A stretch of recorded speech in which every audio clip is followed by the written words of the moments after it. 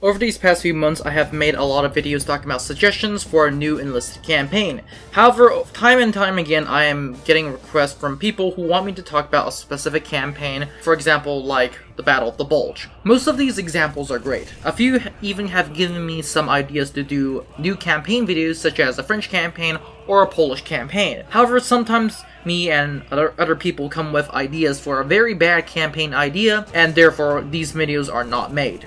However, today I'm going to be making such a video, and I'm just going to be rating these worst campaign suggestions in my mind, and in the mind of some other people. Some of these campaigns have similar problems, such as most reuse factions, weapons, and most of them have bad maps or ideas design. But that said, without further ado, let's get started with this video. This video has been paused for friends at Discord, meaning that if you haven't liked, subscribed, or joined the Discord, I highly suggest that you like, subscribe, or join the Discord. But that said, let's get started with the top 10 worst campaign suggestions. The first one that we have up is the Battle of El Alamein. The Battle of El Alamein, or the Second Battle of El Alamein, was a battle of the Second World War that took place near the Egyptian river halt of El Alamein, of which the Allies were victorious. With that little intro and history out of the way, the first campaign of El Alamein is obviously a lot of good stuff, like the British Commonwealth and their allies being added, most notably India, the Anzacs, and South African troops. While on the other hand, we have the Germans and their Italian allies. Obviously, this is going to be a repeat of Tunisia, and speaking of repeats, here are the problems. The first one that we have are similar weapons, such as the MP40, the Beretta M1, and the Sten. Hopefully, if Enlisted use El Alamein, they should take away semi-automatics, and which is going to help a lot. Other issues for El Alamein includes your ability to get bombed, and unlike Tunisia, El Alamein is basically flat. Overall, the idea of El Alamein is not bad, considering the fact that it's considered a turning point in this war, but in practice, El Alamein is just going to be a repeat of Tunisia, even if they add in the British Empire and their Commonwealth. In number 4, in terms of the fourth worst campaign in Enlisted, we have the Warsaw Uprising. The Warsaw Uprising was a major World War II operation led by the Polish underground resistance to liberate Warsaw from the German occupation, which occurred in summer of 1944. It was led by the Polish resistance, the Polish Home Army, and the resistance was timed to condense with the retreat of the German forces from Poland ahead of the Soviet advance. At first, when we think of this campaign, uprising, or battle, I honestly think it's a good idea, because Warsaw is fairly similar to Berlin with close quarters combat, and Polish forces are going to be added and enlisted. However, as we think more about the story of an underdog defeating an evil empire, we start to realize that the campaign is going to be a bad idea. For one, the Poles don't have weapons of their own, meaning that they're going to be using mostly captured German weapons, or even stuff given by the Allied powers, covertly. And when I mean covertly, I'm basically meaning the British Sten. Hence, all of the weapons that we're going to be giving are going to be the German MP40 and underground weapons such as the Sten. Although this weapon issue is present, the bigger issue is the planes and the tanks, of which Poland does not have any. Yes, the Poles were able to steal some Panthers and even Panzers, but they didn't have much in terms of the air. As a matter of fact, in terms of overall air support, you can't even give the Polish air support because the Soviets didn't give the Polish any air support, and when Allied troops, especially the United States and the UK, attempted to give the Polish air support, the Soviets basically denied them their bases, so basically they're letting them out to die. Needless to say, without these weapons and vehicles, the Polish campaign is going to be doomed to fail. Although it's already a very good campaign suggestion, it is straight outright going to doom to fail. Like, I really hope that this campaign is going to be a good campaign. Sadly, it's not, and sadly, it's just going to make it number 4 on our list. Not because the campaign idea is bad, but the way that it's going to be implemented is going to be bad. In number 3, we have Operation Dragoon. Operation Dragoon, or Operation Antvil, was the code name for landing operations for the Allied in southern France on 15th of August 1944. This operation was planned to be executed in conjunction with Operation Overlord, but the lack of resources led to the cancellation of the second landing. By July of 1944, the landing was reconsidered, and clogged up ports in Normandy did not have the facility to adequately supply Allied forces. Consequently, the French High Command pushed a relative operation system that could basically include a large number of French troops.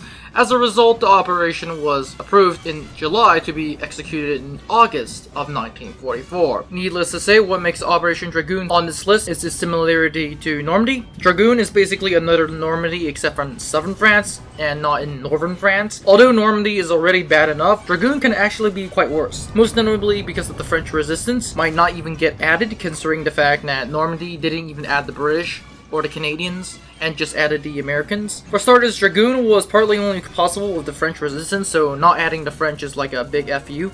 And Enlisted might not be even putting them in the game, so that's just gonna put the entire thing to shame. Next, we have the maps, and when we think of Normandy, those maps are bad, but Dragoon's maps can be potentially even worse. To make the situation worse, it could be a skewed progression system. And the reason why I say it's gonna be a skewed progression system, because at Dragoon, the Germans technically had better equipment, if not better defensive positions, and the reason why is that the Germans were actually prepared, instead of like Normandy, in which, let's be honest, the Germans were not really prepared. But in terms of everything else, Operation in southern France could be actually pretty good. I personally just don't think we should be adding another Normandy-like similar campaign.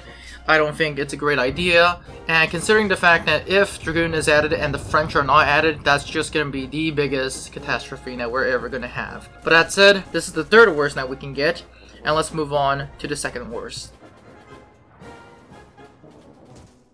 In the second worst, we have the Battle of the Bulge, and the Battle of the Bulge was basically known as the Ardennes Offensive, and it was basically the last major German offensive on the Western Front during World War II, and this operation was carried out on the 16th of December 1944 to the 25th of January 1944, towards the end of the war in Europe.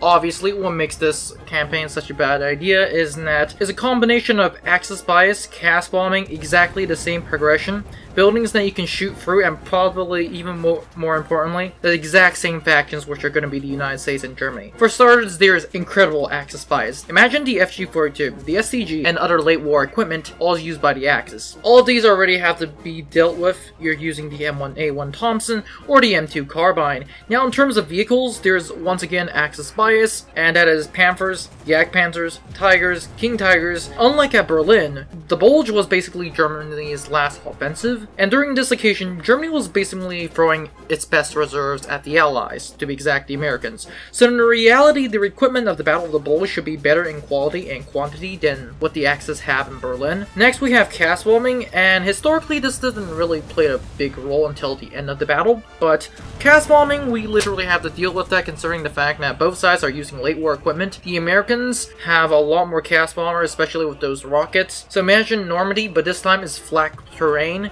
And to make the situation worse, we have wooden buildings. Yes, the exact same Moscow-type wooden buildings that you can basically shoot through in the Battle of the Bulge. So this is basically a combination of bad.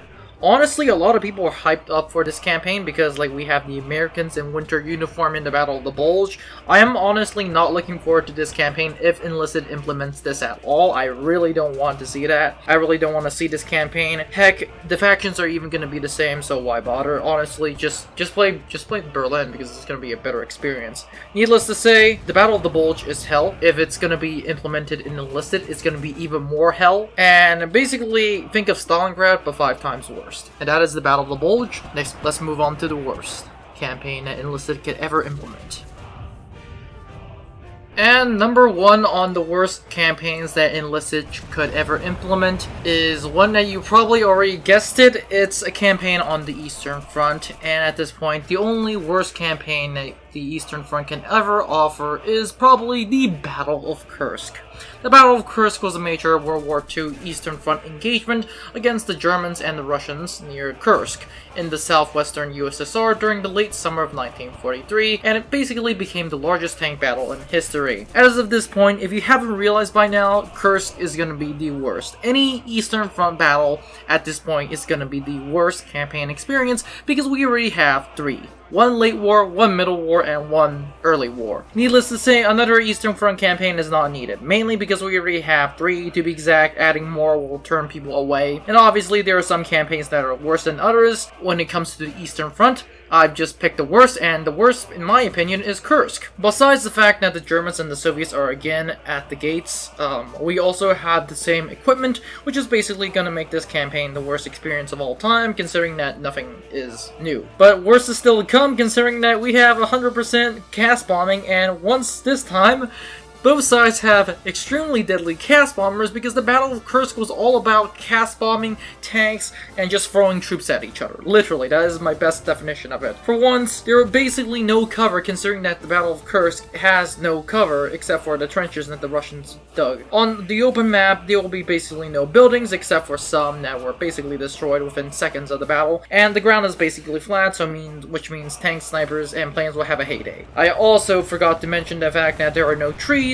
Well, at least there were not enough trees, considering the fact that the Russians chopped all of them down and used them to build entrenchments. And the next issue is basically there is Soviet bias at Kursk because the Soviets have the PBS and the PBS H-41, and all they have to do is the good SMGs, and the Germans don't even have that at this point. And now we have the thing of open field, which is going to make the Soviet experience even better, and the Germans basically have to rely on their tanks, and for once, the Germans should have better tanks, considering we have Panthers, Tigers, while the Soviets have the T-34-76. Needless to say, Kursk is the lowest in this video for a reason. I honestly would not want to play Kursk. Like, all the issues that I've just talked about are basically not even the tip of the iceberg, and I really don't want to be playing Kursk. I really don't want to get the experience of Kursk. Honestly, it's just gonna be a sniper duel, a long-range tank duel, and a cast bombing heyday. So please, don't make me play Kursk.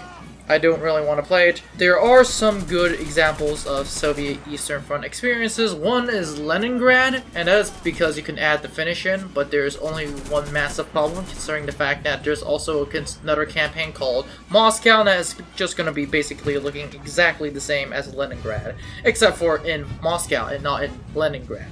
But that said, this is all it for the top 5 worst ideas for a campaign suggestion. Don't forget to like, subscribe, and join the Discord, but that's it for today, guys. I'll see you in the next one. Now before you leave, I would like to thank you very much for watching this video. I would be honored if you could like and subscribe to the channel. Remember, more videos are coming out, so it is a good idea to click on that notification button.